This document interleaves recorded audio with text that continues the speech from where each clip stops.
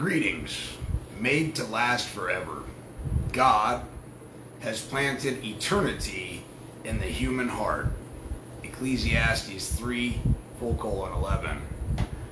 Surely God would not have created such a being as man to exist only for a day. No, man was made for immortality. Abraham Lincoln. This life is not all there is. Life on earth is just the dress rehearsal before the real production. You will spend far more time on the other side of death, in eternity than you will here. Earth is the staging area, the preschool, the tryout for your life in eternity. It is the practice workout before the actual game, the warm-up lap before the race begins.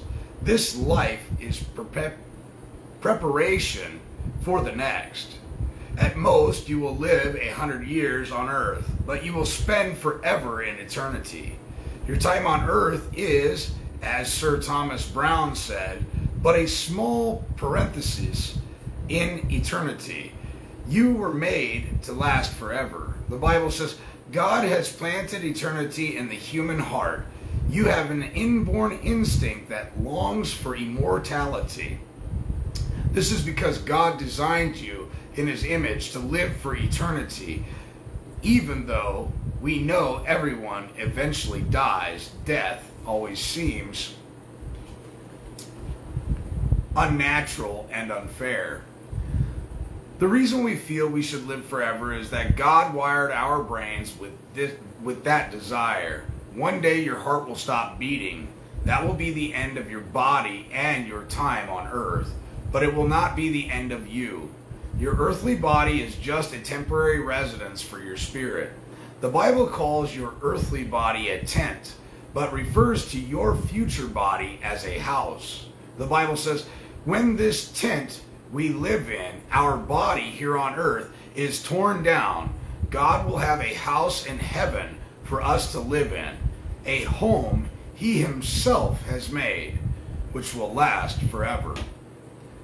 While life on earth offers many choices, eternity offers only two: heaven or hell. Your relationship to God on earth will determine your relationship to Him in eternity. If you learn to love and trust God's Son, Jesus, you will be invited to spend the rest of eternity with Him. On the other hand, if you reject His love, forgiveness, and salvation, you will spend eternity apart from God forever. C.S. Lewis said, there are two kinds of people: those who say to God, "Thy will be done," and those to whom God says, "All right then, have it your way."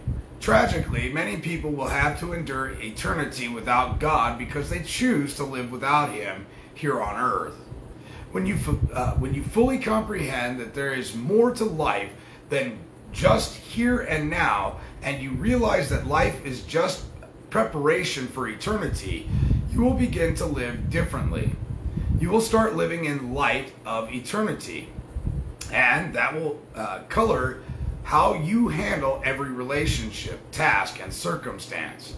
Suddenly, many activities, goals, and even problems that seem so important will appear trivial, petty, and unworthy of your attention. The closer you live to God, the smaller everything else appears. When you live in light of eternity, your values change. You use your time and money more wisely. You place a higher premium on relationships and character instead of fame and wealth or achievements or even fun. Your priorities are reordered. Keeping up with trends, fashion, and popular values just doesn't matter as much anymore. Paul said, I once thought all these things were so very important, but now I consider them worthless because of what Christ has done.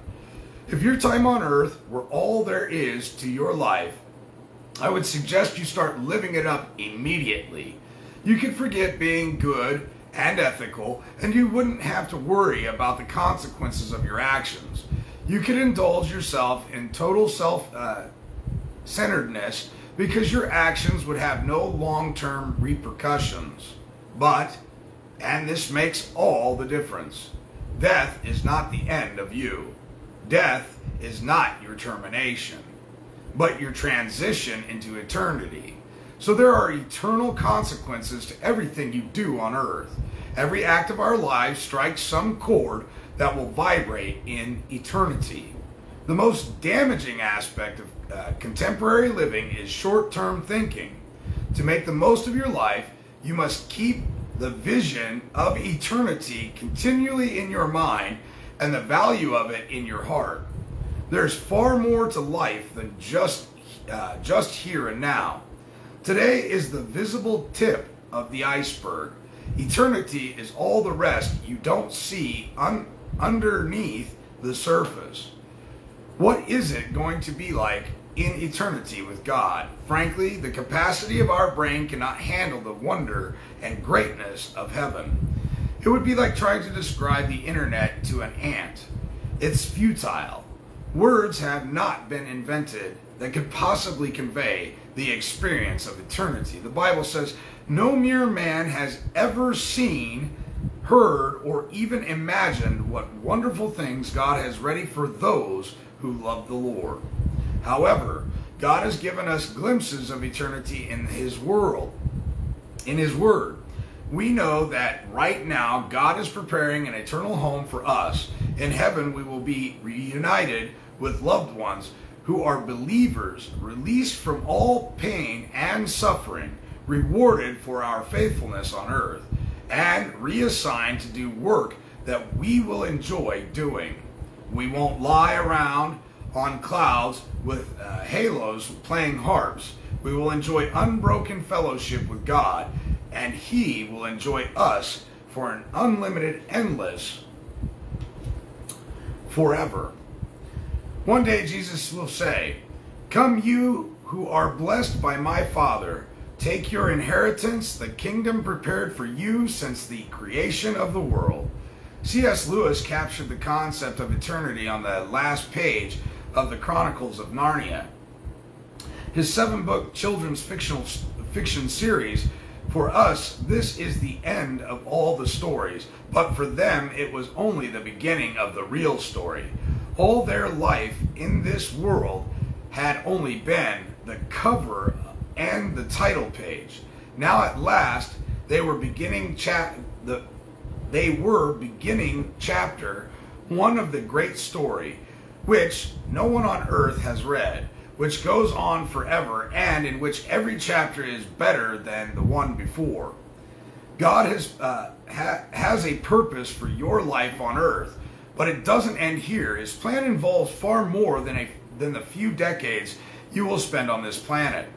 It's more than the opportunity of a lifetime. God offers you an opportunity beyond your lifetime. The Bible says God plans endure forever. His purpose lasts eternally.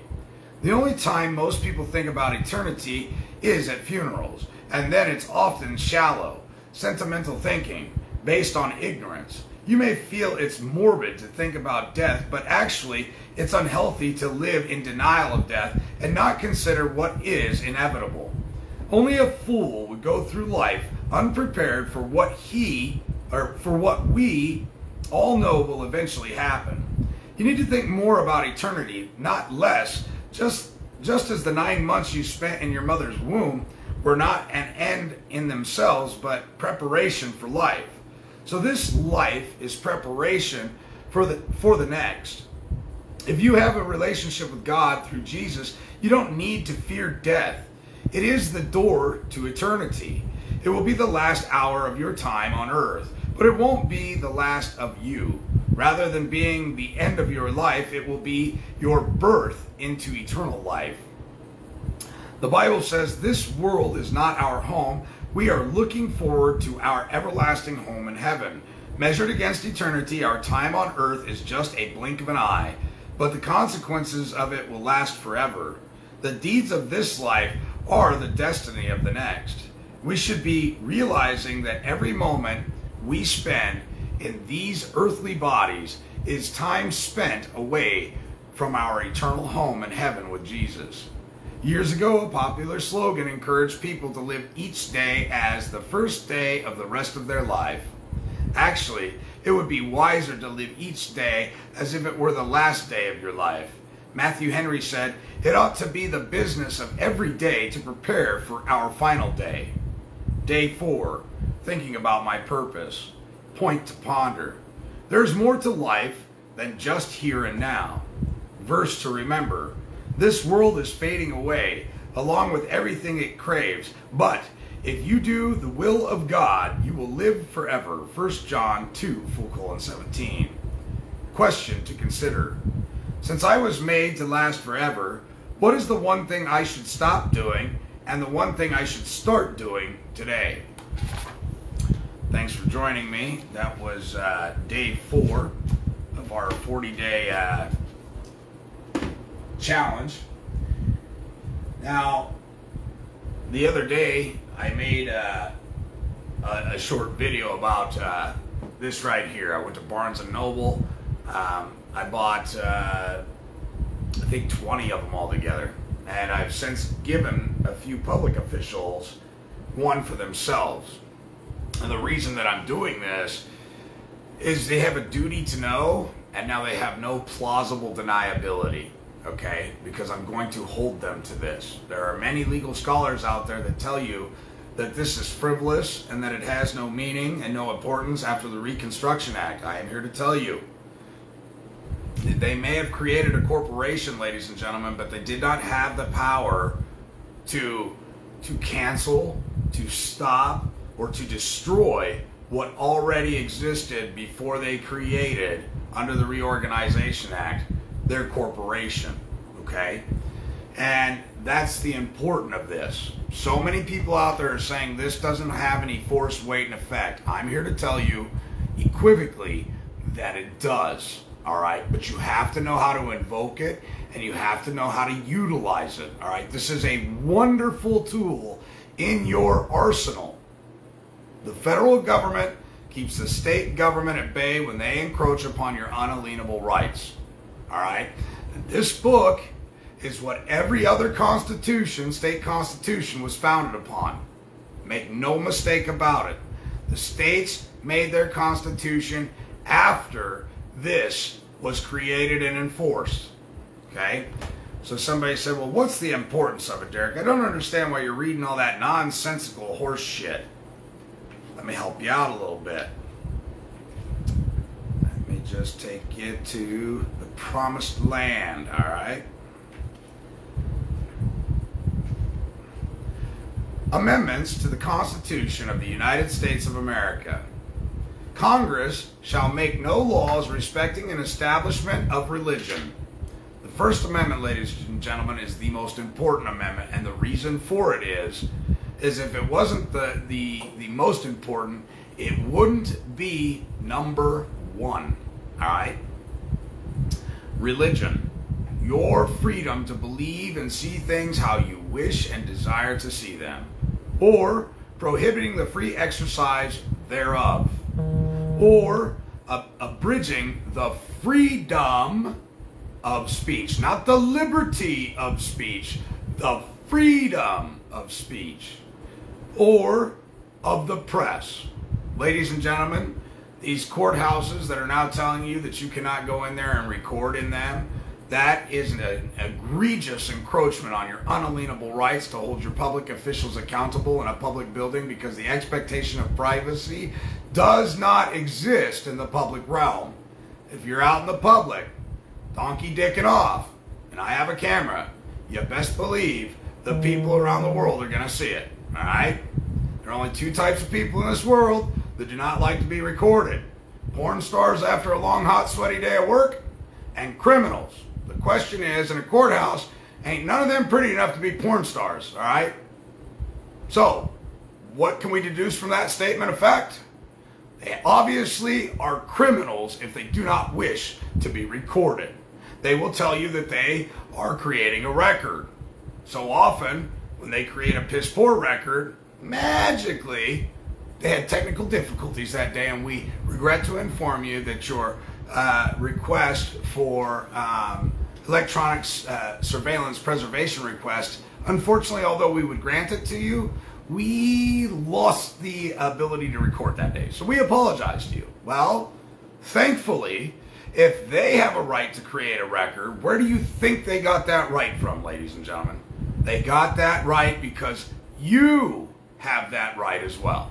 So if they're going to tell you you can't record, you need to put your left boot up somebody's ass. Maybe you prefer to step with your right foot first. You can use the right one too. There is no right or wrong way to put a boot up somebody's ass. It'll go up forward. It'll go up sideways. It'll go up backwards. You can do it in a multitude of ways. The choice is yours. But let me give you the ammunition for being able to do so.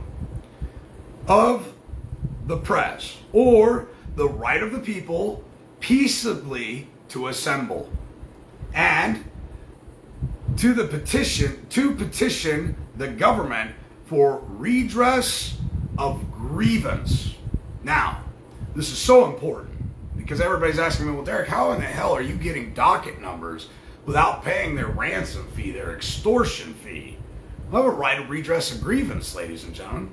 The courts are open to the American people 24 hours a day and 7 days a week, so long as you understand the authority from which that derives, okay? Now, a lot of gurus out there going, oh, that stuff don't work. I'm living proof. There's a man watching right now that knows damn good and well it can be done because he watched me do it not more than a week ago. Told me, Derrick, it took us longer to walk in this damn building than it did to get the docket number, and they didn't even try and charge you. Isn't that amazing? So the proof is in the pudding. Let's go on to the Second Amendment. The Second Amendment, a well-regulated militia, ladies and gentlemen, if you have a set of testicles, you're swinging a piece of meat between your legs, let me inform you of something. From the age of 18 to the age of 65, you are part of the militia, whether you know it or you don't, okay? And you should rightfully be deriving a check month after month after month from the United States government for services rendered. What do I mean by that? You are on call 24 hours a day, 7 days a week. Should America come under attack, they have the right to call you into action, and because you're on call 24 hours a day, 7 days a week, you should be getting a check. A well-regulated militia being necessary to the security of a free state. All right? The right of the people to keep and bear arms shall not be infringed. Only an educated idiot would try and work around the word infringed, and trust me, I see it happen all the time. Lawyers, oh, well, you know, firearms. Well, first of all, I don't define my arms by your federally defined terms, period. That's my property. It's the property of I. And if you encroach upon my property without just compensation, which we'll get to in this book just in a little while, then we're going to have an issue. All right? I have a right to defend my friends, my family, and to live peacefully and sensibly, all while being secure. And you will not take my tactical defense tools from me. It will never fucking happen. Amendment number 3, no soldier shall, in time of peace, be quartered in any house without the consent of the owner, nor in time of war, but in a manner to be prescribed by law. Ladies and gentlemen, when agents and agency put their foot in your fucking door, you are housing them at that point. And you have a right not to quarter any soldier, whether in time of peace or time of war. Right? And commerce, make no mistake about it, is a time of war, and you can absolutely enforce the Third Amendment in the federal court system when you have some gun-toting moron who thinks policy trumps law under the color of law and gives him the opportunity and ability to force his way into your house, absent a warrant, absent probable cause, and absent a reasonable, articulable fucking fact to be in your humble abode. It's called the Castle Doctrine.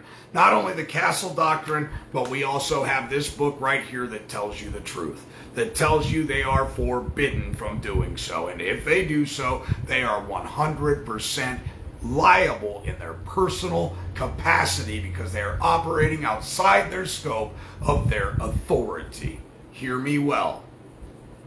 Amendment 4. The right of the people to be secure in their persons, houses, papers, and effects against unreasonable searches and seizures, okay, shall not be violated.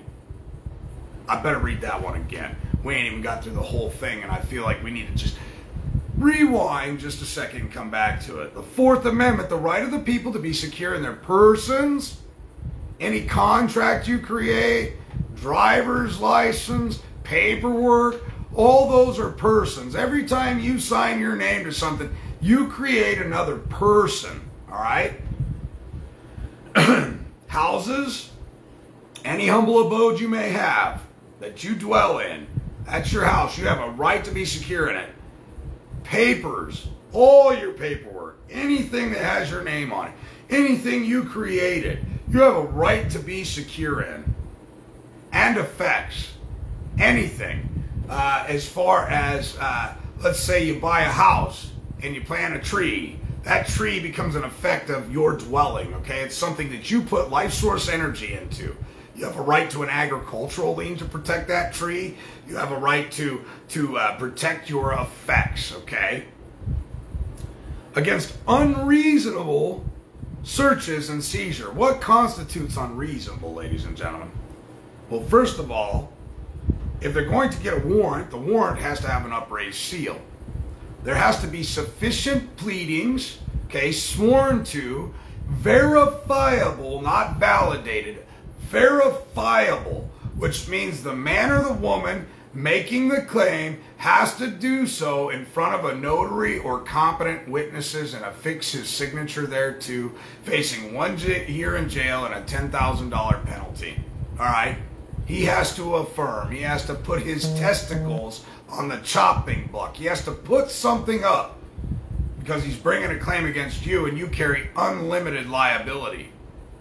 So the one bringing the claim against you must also bear the same.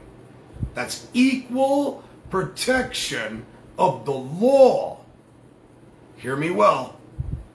Shall not be violated. Ladies and gentlemen, these people violate you every fucking day.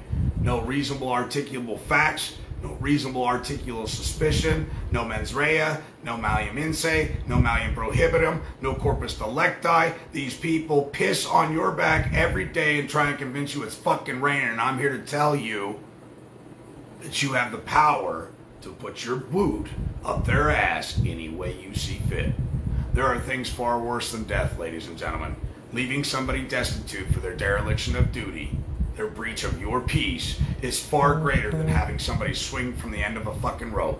One, you get to go to bed at night with a clear conscience knowing that you didn't end one of God's creation's life, all right? One of your fellow man. You didn't do that. You're not responsible for it, okay? And the other thing is, two, that tyrant isn't out there bothering any of your brothers and sisters anymore because he doesn't have 2 nickels to rub together to put in a fuel tank to go harass anybody. So you've done your civic duty for your fellow brothers and sisters. You stood up for your rights, which ensured that nobody else would be bothered by that same gun-toting moron or that same black-robed priest sitting on a bench or that same lying, looting, pandering piece of shit prosecutor who falsified a record all under the guise that he was administering justice on behalf of his client. You listening? You paying attention? And no warrant shall issue but upon probable cause supported by oath or affirmation, and particularly describing the place to be searched and the person or things to be seized. How often do we see these alleged warrants? And I call them alleged warrants because I know what they are. They're capiouses. A capious is not a warrant. It may resemble a warrant, but it's much like the color of law. It just resembles a warrant. It isn't actually a warrant. Because what does a warrant require? An upraised seal, not a rubber stamp, okay? It requires an actual wet ink signature and an affidavit or a statement of fact launched to it, as well as a hazard bond attached to it. Oh, shit. Letting the cat out of the bag today. James Bethel, I was on the phone with him last night, and he goes, dude, you are getting so good. If you don't stop, they will kill you. Just so you know. said, I welcome that day because I am ready to leave this fucking place. I'm ready. I'll speak truth until they take the wind out of my sails or the wind out of my lungs. I will bring it hard-hitting and true and factual to the best of my ability every fucking day for the rest of my life. And I'm not going to stop just because the inevitable may happen. People go, well, Derrick, that's pretty morbid. JFK, whacked.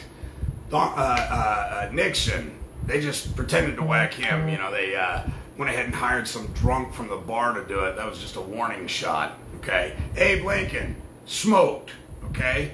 We could go on for days and days and days. Recently, there were presidents in other countries that weren't going to go along with the PCR test, all right? They got whacked. They got smoked. They said they weren't going to force vaccinate their population. They got euthanized. You guys didn't even hear about that shit on the national news or international news or anything, but it's a fact. So go do your research and you'll see what I'm talking about. The shit that myself and many others are doing comes at a great price. All right, freedom isn't free, and I'm not going to stand around and watch these fucking lying, looting, pandering pieces of shit take advantage of you guys anymore. All right. Warrant shall issue, but upon what? Probable cause. Okay? Well, I suspect that he's doing something.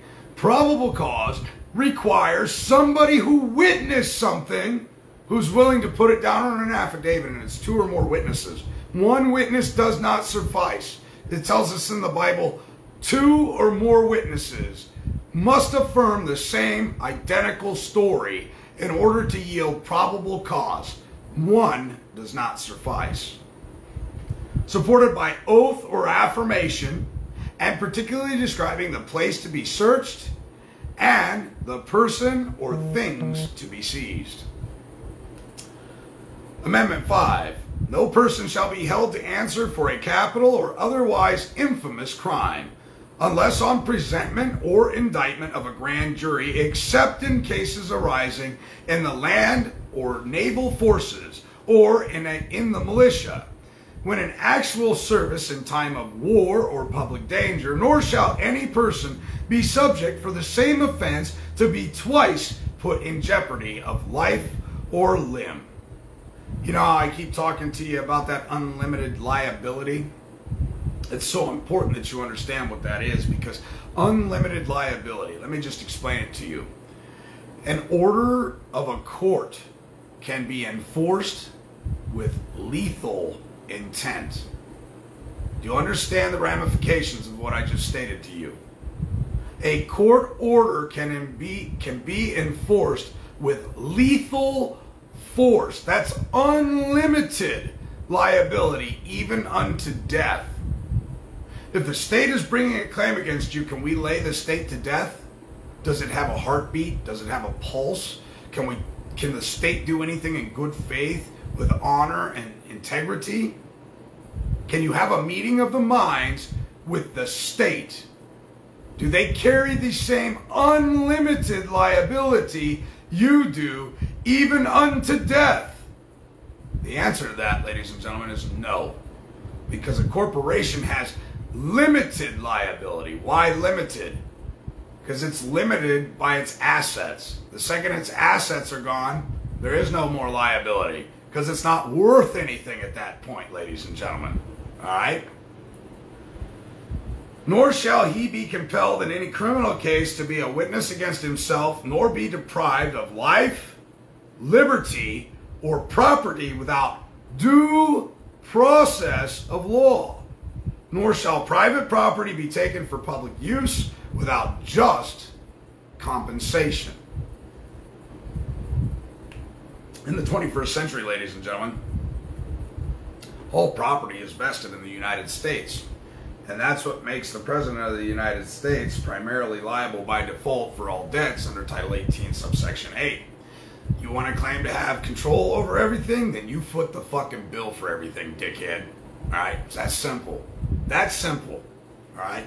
But here's the other thing. We have private property. It's ours. We have a right to be compensated for its use. Somebody said the other day, Derrick, somebody takes your automobile because you're traveling without plates and without registration and insurance, and they take your private property, you know, and you go to jail, what are you going to do? I'm going to send them a true bill due and owing, and in 90 days I'm going to collect on that. Chances are I'm going to go buy 3 brand new automobiles nicer than the one they took from me, because they didn't ask how much it was going to cost them when they took it. They were under the presumption and assumption that they had the authority under the color of law to rob me. That's robbery. It's armed robbery. It's theft by way of taking. And that trumps any statute, code, city ordinance, rule, or regulation they have created. And my claim of theft will absolutely destroy the basis they stand upon for the reason that they did what they did. All I need is your lawful excuse as to why you caused I, a man, harm by way of robbery. And at that time, if you cannot provide a lawful excuse, I am rightfully entitled to everything you once thought was yours. Best believe it.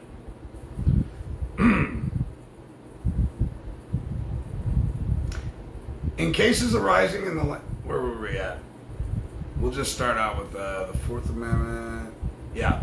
No person shall be held to answer for a capital crime or otherwise infamous crime unless on presentment or indictment of a grand jury, except in cases arising out of the land or naval forces or in the militia when in actual service in time of war or public danger. Nor shall any person be subject for the same offense to be twice put in jeopardy of life or limb, nor shall he be compelled in any criminal case to be a witness against himself, nor be deprived of life, liberty, or property without due process of law, nor shall private property be taken for public use without just compensation. The Sixth Amendment.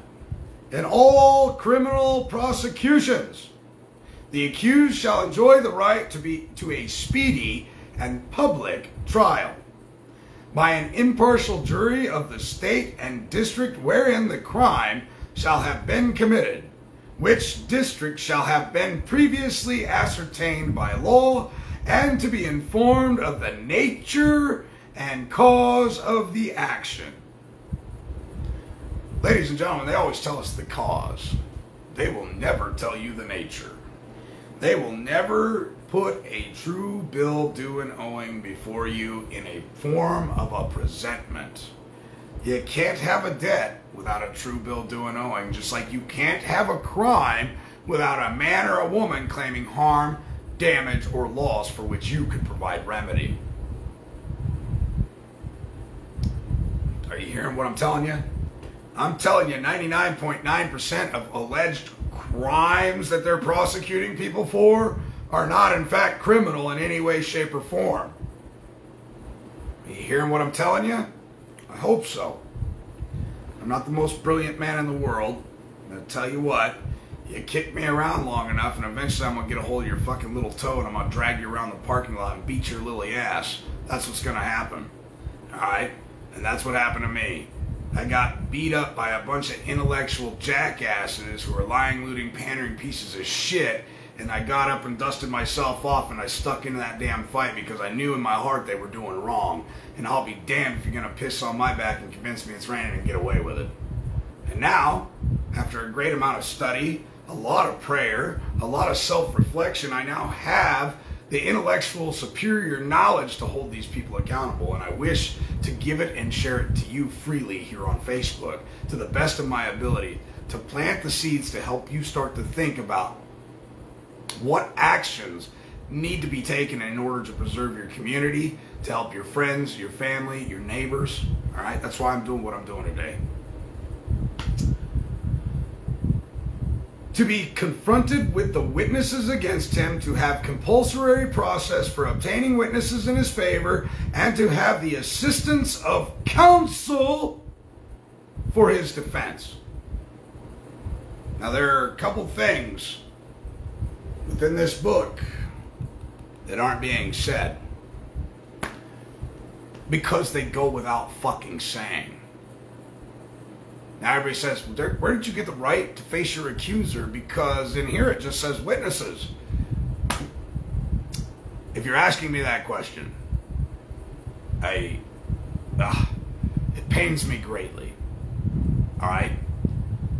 Because without an accuser, ladies and gentlemen, your witnesses are bold-faced, lying, looting, pandering pieces of shit. Are we clear? Can I get a roger that? All right. It goes without saying. We get to the 10th Amendment, I'm going to explain some stuff to you a little greater. We get the 8th and the 9th Amendment, we explain some stuff even greater that will help you comprehend that the 6th Amendment, although it doesn't say you have the right to face your accuser, it goes without fucking saying.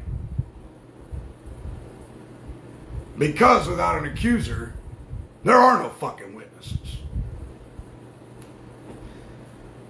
To have compulsory process for obtaining witnesses in his favor, the right of discovery, the right of full disclosure, the right to depose the claimant, and to have the assistance of counsel. Notice I didn't say a lawyer. You have a right to a learned man at law, or woman at law, in law, to stand next to you in court and to assist you in navigating such treacherous waters where they use trickery to fuck you out of your estates.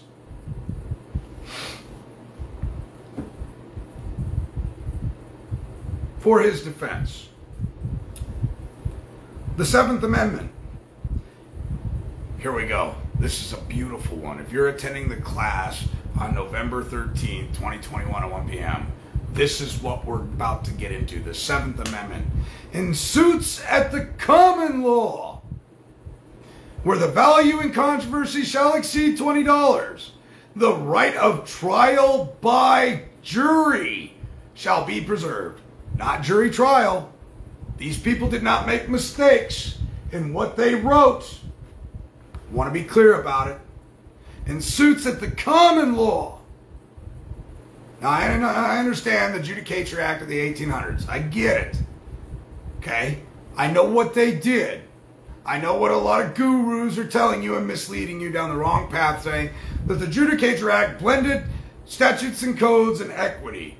What they're not telling you, because either they haven't done a great amount of due diligence or they just simply overlooked it, which these things do happen. I've been known to project things incorrectly, and I do my best to come back to you as quick as I can to correct the record. I once had the same thought process as these people. Oh, well, they blended equity and the code. They blended it together, and they administer equity and the code simultaneously now. Incorrect assessment. They use Roman civil equity, and they use Roman civil law and code. Okay? That was the Judicature Act where they blended it together. And you want to know why they blended it together? To emulate and simulate the exclusive jurisdiction of equity. Because the public venue is very jealous of equity. They always have been. I mean, it is the most eloquent thing you've ever seen. It's like seeing greatness and striving to achieve it. You may never fully achieve it, but you'll always try to be like it, right? That's what they're doing under the Judicature Act. The Roman civil maxims are like this. Let he who wishes to be ignorant remain ignorant. Does that sound godly to you? Does that sound like fulfilling the Heavenly Father's purpose and being about his good works, that you're going to let your fellow man wander around this earth ignorant? Doesn't sound that way to me. It doesn't strike my heart that way. So, in suits at common law, where the value in controversy shall exceed $20, the right of a trial by jury, not jury trial, two distinct venues and two very separate jurisdictions, shall be preserved. Period. Never to be changed. Never to be fucking altered. I don't care if tomorrow morning they decide to create the Ringling Brothers Circus fucking court. The common law venue will never fucking change, and the right to a trial by way of jury is cemented until the end of time. It's a beautiful thing. It's always going to be preserved. And no fact tried but by a jury shall be otherwise examined in any court of the United States than according to the rules of the common law. Let's talk about trial by jury, just for a brief moment. There are general verdicts, and then there are these nifty little things the Jesuits came up with called special verdicts. A general verdict, the jury decides whether the law is fair, true, reasonable, and accurate, and they also decide what the facts are. Now, in a special verdict, you have one of these little Jesuitical assholes, cross-dressing sons of bitches wearing a black dress on a bench, trying to act like a man, all while lording over the incompetent, okay, who will instruct the jury of the law, and then turn around and tell the jury, you decide the facts. And in a special verdict, if the judge doesn't approve of what the jury has rendered for a decision, he can order them back into the juror room and tell them to come out with an answer he agrees with. Does that sound like justice to you, or does that sound like a lying, looting, pandering piece of shit trying to line the pockets of his fellow bar association members by administering a bankruptcy? You decide. All I can do is plant the seed. That's for you to decide. A special verdict can be overturned by a higher court. A general verdict can never be challenged. Amendment 8. Excessive bail and bond shall not be required, nor excessive fines imposed, nor cruel and unusual punishment inflicted. Ladies and gentlemen, if you are innocent until proven guilty, what are you doing sitting in a fucking cage? By what authority do these jackasses operate in prohibiting you from building an adequate defense to fend for yourself? By putting you in a cage and requiring some type of fiat to remove yourself from that cage? Excessive bail and bond shall not be required, nor excessive fines imposed, nor cruel and unusual punishment inflicted. That is not only found in the federal Constitution as an amendment, ladies and gentlemen, the 8th Amendment, it is also found in every state constitution throughout the United States of America, and the Union of States Constitution as well. There are different constitutions out there, but it's in every one of them. If you don't know your rights and you slumber on your rights, you don't have any. For all you guys out there that are saying, oh, Derrick, you're reading that book and that doesn't have any significance, I'm going to tell you right now, this book is one powerful son of a bitch. The only book probably more powerful in this country than this book right here is that Holy Bible sitting over there next to my computer. And it's not probably, it's the only book that is more powerful than this book right here as far as we're concerned in the United States. The 9th Amendment. This is where shit gets good and shit gets real. Alright? Now 1 through 10 was before they did the Act of 1871. 1 through 10. Alright? 1 through 10 in the Constitution as far as amendments and the Bill of Rights are the most powerful, in my humble opinion. I don't use the 14th Amendment. I don't use their crackpot bullshit 13th Amendment that they revised after the burning of Virginia because they thought we were all too fucking stupid to realize what they had done. All right, if you really educate yourself, you realize the 13th Amendment bars esquires from holding titles of nobility and public fucking office. Period. End of story. They give you 13th Amendment is where slavery was ended. Bullshit. That wasn't the 13th Amendment. All right, that may be their version of the 13th Amendment and their charter, their banking charter constitution, but that was not the intent of the original 13th Amendment. Now we get to 9. 9 is one of my favorite.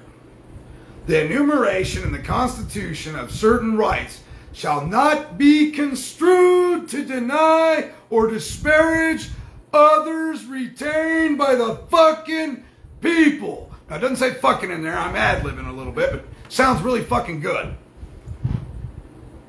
Do you know what the Ninth Amendment preserves for you? Okay? An unalienable right you already had. It didn't offer you any rights. It didn't grant you any rights. It didn't give you any rights. It preserved them. It drew a line in the sand saying, fuck you, here's to me. Pull your head out of your ass. I know this is a big one to swallow. All right? The enumeration in the Constitution of certain rights shall not be construed to deny or disparage others retained by the people. There are the enumerated, ladies and gentlemen, and then there are the unenumerated. There are the tangible, ladies and gentlemen, and then there are the intangibles, ladies and gentlemen. Now, the intangibles sometimes, the unobtainables, the ones you can't taste, feel, touch, or smell, are at most often the ones that carry the most power, the most punch, the most bang for your buck. This book does not give me any fucking rights at all. There are no constitutional rights that exist. You gotta get that damn thought process out your head. You don't have constitutional rights. You never have, you never will, and you need to get right with it. Because you need to get right with the Lord. Because the truth is, you have unalienable rights, ladies and gentlemen. This book is so important. Become a Luke 20 man. Become a Genesis 1:26 man. That's right. Stand up and realize where your authority comes from. Because this book here is what helped create this one. All right? The enumerated and the unenumerated. Let's go through some enumerated. You have the right to bear arms. You have the right not to be cruel and unusual punishment. You have a right that's established in here that's written down not to have excessive bail and bond. Let's go through some of your unenumerated rights. You have the right to urinate, defecate, masticate, masturbate, inhale, exhale, all right? You have a right to shake your tail at the moon, okay? Unenumerated. Granted to you by the Heavenly Father. They cannot be altered by man or taken by anybody, but they can be usurped if you enter into contract. And this book tells you about the contract. It tells you that if you enter into a contract, so long as it's not unconscionable, God expects you to honor it and fulfill your contractual obligation, even if you make that contract with the devil. And the only way out of it, the only way out of that contract is if it's unconscionable. Now, in commercial law, if you discover that it's not mutually beneficial, you also have a way out of that contract. It's about knowing who you are, ladies and gentlemen. And I hope that I'm doing my damnedest and my finest presentation to help you see this, all right? As the Ninth Amendment, I always get a little bit of spiritual lifting there. Here comes number 10. And this is another one of my favorites. The power not delegated to the United States by the Constitution. What's this book doing again? They just told you. The power is not delegated to the United States by the Constitution. This book is what's giving them their authority. And when they're operating outside of this book, we're going to tap that ass. We're going to tap that ass financially because it's the only thing they care about.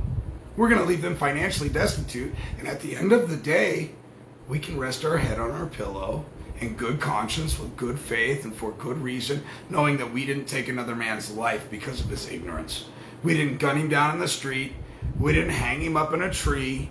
We can go to bed peacefully on his wallet. We can sleep soundly on his fiat that he thought he amassed throughout his years of extorting and fleecing other fellow Americans. All right? And we can do that with a clean and crystal clear conscience. Amen.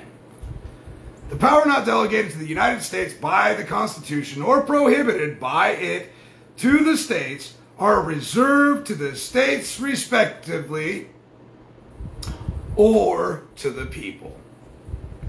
Or to the people. Ladies and gentlemen, the state isn't real. The state is a body of politic. It's a figment of man's creation. So what is it really saying here? That the power is not delegated to the government are the people's. They're reserved by the people. That's you and I. Amendment number 11, 11th Amendment, was ratified February 7th, 1795. The judicial power of the United States shall not be construed to extend to any suit in law or equity commenced or prosecuted against one of the United States by citizens of another state or by citizens or subjects of any foreign state.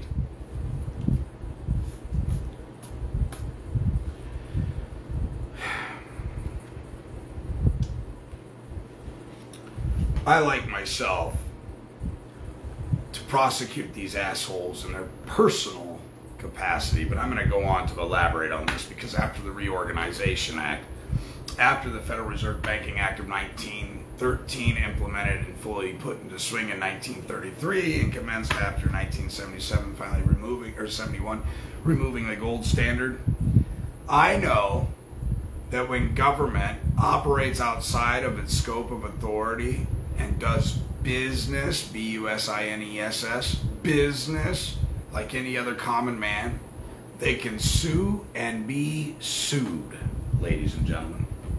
And it's really important for you to understand that.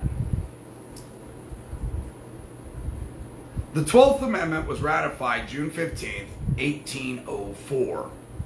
The electors shall meet in their respective states and vote by ballot for president and vice president, one of whom at least shall not be an inhabitant of the same state with themselves. They shall name in their ballots the person voted for as president, and in district ballots the person voted for as vice president, and they shall make distinct lists of all persons voted for as president, and of all persons voted for as vice president, and of the number of votes for each, which list they shall sign and certify and transmit, sealed to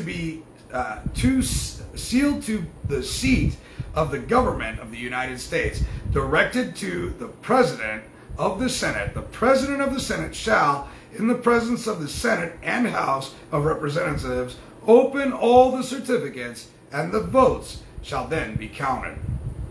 We're going to come back a little bit later on. I get a little excited. I'm starting to lose my voice. And I have calls all day, back to back to back today.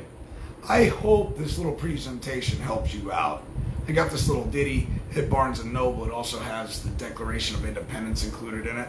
And it also has a tremendous bit of history in here, some of which I agree with. Some of it has been heavily skewed. But get an opportunity to get one of these at Barnes & Noble, let me know. I have 6 that I'm willing to mail to you, 1 per person. Privately message me your address, and because of you guys' support, I will send out 6 of these. I'm going to keep a few because I have some public officials I want to make sure they have it in their hands so they have no plausible deniability of not knowing their rights, titles, duties, and obligations to the American people. But I have 6 of them. So if you're one of the viewers today and you want one of these books, I only have 6, first come, first serve. Private message me. If you put your damn address on this video, you ain't getting one. Follow direction. You private message me your address and I will get it in the mail today. And you will see that I'm a man of my word because you will be able to see the postmark on the envelope and it will have today's date on it. What is today's date? November what? 9th? November 10th, 2021. That's what this will be postmarked as in the mail being sent to you. I got 6 of them. The first 6 that private message me, I'm going to take them in the order as they come. I'm going to send you one of these. Have a great day. Thanks for joining me. And as always, tomorrow we will do a little more out of this book, speaking to our purpose, what our purpose is. All right? So God bless. I love you all. Freedom isn't free. Let's stick it to them. It's time to stand up and fight like hell. Love you guys.